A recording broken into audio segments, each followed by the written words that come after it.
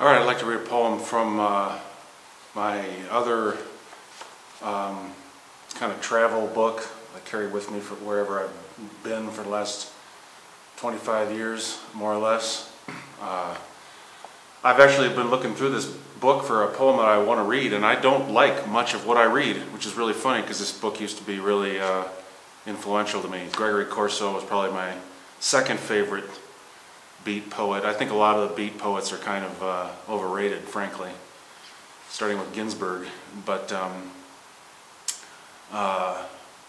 this book is interesting because it's got the actual, you're not going to be able to read that, but this was my phone number when I was in San Francisco, and it's still got the slip of paper for reference at the Sestri Hotel, and it was two different pay phones, one on the second floor, which was the third floor, and one on the second floor, which was the main floor. And the first floor was a